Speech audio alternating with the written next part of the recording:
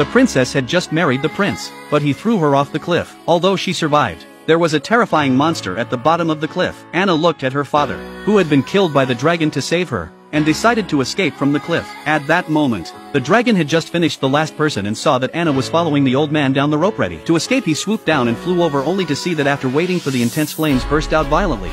Luckily, Anna managed to climb out of the hole at the critical moment and survived once again. She did not hesitate to get on her horse and started to head towards the sea, but the dragon chasing her did not want to give her this chance. Seeing that the horses could not outrun the other side, Anna could only give up riding the horse and turn around to hide behind the rocks. The dragon was furious when he lost sight of Anna and burned the horse to death. Then he kept spraying his breath in the air. The flames and smoke were like the end of the world. Queen Aurelia saw this scene and suddenly said, "Diese verdammte Göre. Ich wusste, dass sie Ärger machen wird. Was willst du tun? Für Ordnung sorgen." Soon after, Queen Aurelia took Anna's sister and they were looking for a new sacrifice for the dragon. Anna, who had survived, was unaware of this, and just as she was about to join her mother, she was approached by her mother, who told her of her sister's capture. Anna understood the cruelty of the queen and the horror of the dragon, but she decided to return to the cave to save her sister. However, when she arrived at the cave, she saw that her sister had been sacrificed and had been captured by the dragon. Anna did not hesitate to go after them, not only to repeat the escape route, but also to collect a lot of glowing bugs, and then picked up the fallen armor and gathered them together to make a simple trap bait. After everything was ready, Anna picked up her father's sword. At this time, the dragon looked at Anna's sister, was also waiting for Anna's arrival. No matter what, he had to kill this ant that had made his face lose face. At that moment, the decoy collapsed and the dragon thought Anna was coming and flew over to check on her. As soon as it was gone, Anna crept up from the side and woke her sister up, ready to take her away. But her sister's leg was broken and she couldn't walk, and the dragon flew back as soon as he saw that he had been tricked. When he saw the 3 newborns, the king ordered them to be killed. By the time the dragon returned,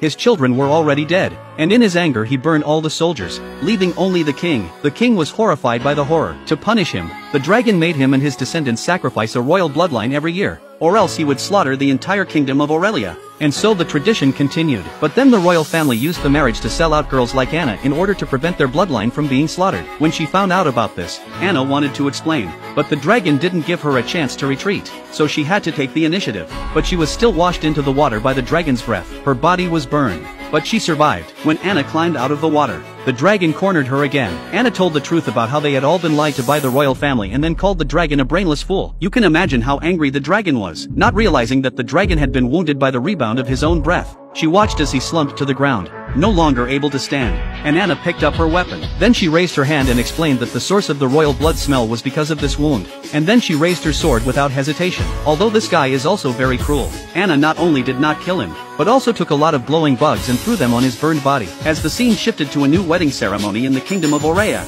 Anna walked in midway through the ceremony, and to the disbelief of the crowd, she stepped forward and let the bride go. Then she shouted at the top of her lungs, giving other innocents a chance to escape. As some of them fled, Queen Aurelia scolded Anna for what she was, but all Anna said in return was that it was over. And then, to the amazement of the crowd, the giant black dragon suddenly appeared on the castle. As Anna turned to leave, the dragon's angry breath was directed at the entire kingdom of Aurelia, and the kingdom of Aurelia vanished into thin air. Anna left the castle coldly, and the dragon flew slowly over her head.